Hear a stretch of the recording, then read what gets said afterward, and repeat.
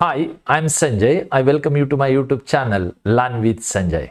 In the series of English speaking practice, I told you in the last lecture about self-introduction.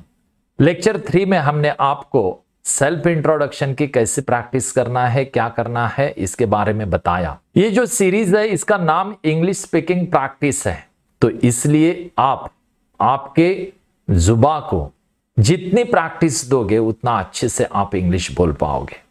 इसके पहले हमने English जो सीखी, हम अपनी आंखों से सिर्फ रीड करते गए, लेकिन हमने हमारे टंग को, जुबान को बिल्कुल ही प्रैक्टिस नहीं दी, जिसकी वजह से आज हमें अंग्रेजी बोलते नहीं आता है।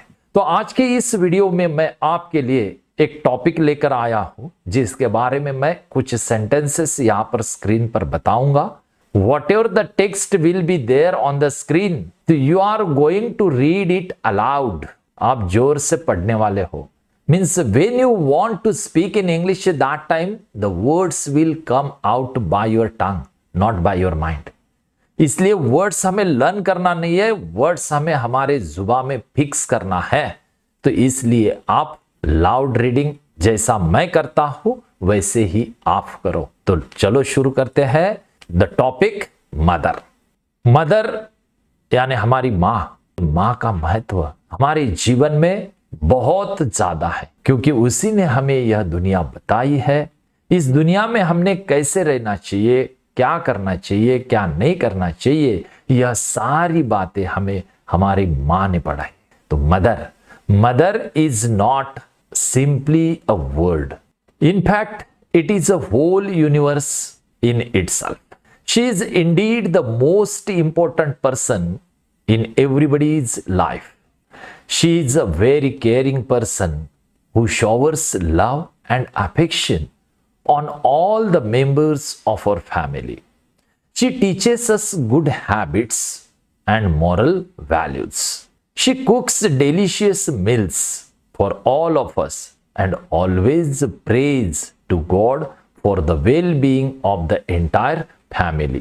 She works hard and takes care of the entire family and turns the house into a beautiful home.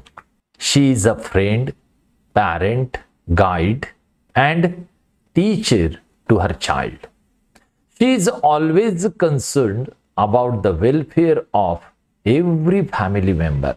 She sacrifices all her wishes, needs, and desires to see a smile on every family member's face. Her positive attitude and skills have broadened the strength to stay calm during challenging times. Mother is a symbol of love, honesty, truth, and compassion in this world. She is our best friend, and we share every small detail with her. Her love towards us is unconditional. She is an amazing woman. Mother is an inspiration for all of us. A mother is like Mother Nature, who always gives us unconditionally without any expectations in return. इस तरीके से आपको जो भी अभी तक video में मैंने टेक्स्ट बताया था वह पढ़ना है, जोर से पढ़ना है, यानी आपके जुबान को उसकी प्रैक्टिस हो। If you do this practice properly, definitely your tongue will become more flexible while pronouncing the English words. आपको जल्द ही ध्यान में आएगा कि आपकी जुबान इंग्लिश के वर्ड्स प्रोनाउंसिएशन के लिए तैयार हो रही है। तो यह प्रैक्टिस आप जरूर करते रहे।